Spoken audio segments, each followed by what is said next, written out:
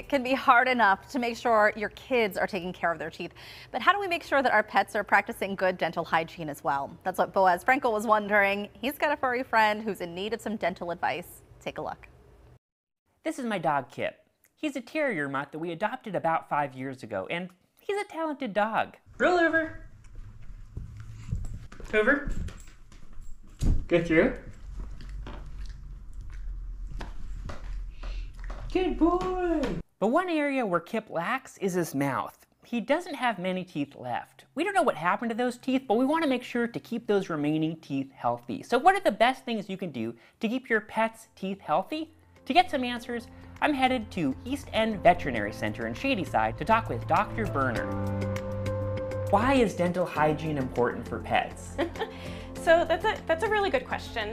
A lot of people think about the mouth as being kind of isolated and kept to itself, but the bacteria that grow on the tartar can affect the liver, the kidneys, the heart, and statistically, dogs and cats who have healthy mouths live about 2 years longer than those without. So we're looking at Kip's dental chart right here, and so how many teeth does he have left?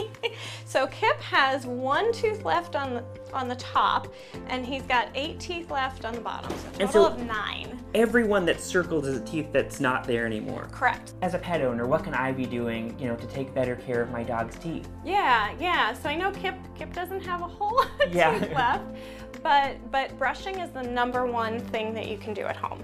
And veterinary dentists recommend doing that twice a day, which I know can be difficult, but certainly does make a difference, just like it does for us. The dental chews that are specifically designed for chewing make a big difference too, especially if they're given for the appropriate size. So a lot of those come in like the teeny ones and the giant ones, and it makes a difference. We do generally recommend avoiding things that are hard. So you want to veer away from your deer antlers and your bones because they can crack teeth on those. Like, how are dog and cat mouths and teeth different? So there are a lot of similarities between cat and dog mouths. Dogs have more teeth than cats do. And cats like to form resorptive lesions, which we can see in all species. But resorptive lesions are basically a condition where the body is resorbing the teeth. What? Yeah.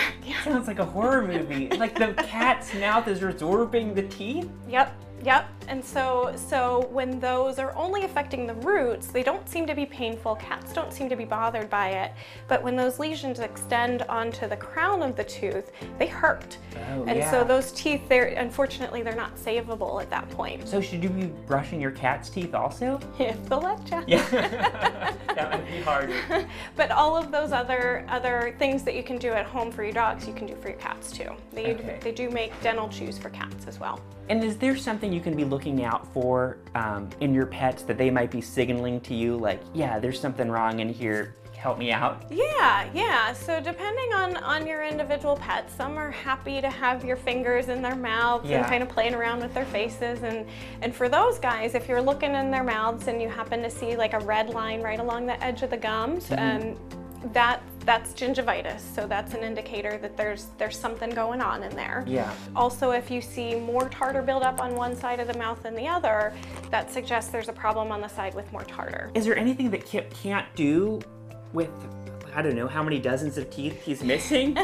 Yeah, so they start with 42 teeth. Wow. And having 9, he doesn't have a whole lot of occlusion left, which a lot of people worry about dogs being able to chew, but even with no teeth in the mouth, these guys can eat their dry food and do all their normal dog things. What can we be doing specifically to take care of those remaining 9 teeth? Yeah, so as much as he'll let you, brushing his teeth will still make a difference. Yeah. And because, again, he doesn't have that occlusion, so he's got those teeth on the bottom but nothing on the top to meet with, those teeth are going to build tartar faster than they did before. Okay. So yeah, definitely doing regular home care does help. Good. Well, thanks so much, Doctor. Sure. This was very helpful. Kip, great news. I know how to take care of your teeth. And now I'm wondering why all toothpaste for humans is mint flavored. I think I'd be interested in a peanut butter flavored toothpaste too. Come on, buddy, you're doing great. That is so, we were just laughing because he's letting him do it. Dr. Berner made a helpful video too with a step-by-step guide to brushing your pet's teeth. We've got a link to that on our website, kdqa.com/talkpittsburgh. And Boaz is now here in the studio. Unfortunately, you didn't bring Kip with you. How long did he let you brush? You know, it's not his favorite thing in the world, but he lets us go for a minute or so. The peanut butter helps for sure. Yeah, I was sort of like concerned. I was like, I just want to take a little taste of this. Like, it sort of smells good. Did you? I did not yet. I'll save that for a future segment. Well, you did bring with you today our Mystery Monday artifact, so tell us a little bit about it. Right, it's time for another Mystery Monday. I've got this unique artifact. I'm not going to show it to you quite yet, but judging by the comments on Facebook, this one had a lot of folks scratching their heads. I'm going to show you a closer look in a few minutes and share some of those responses. I think this might be the week that you're going to guess it on the first try, Heather. What do you think? All right, well, we're going to find out after the break.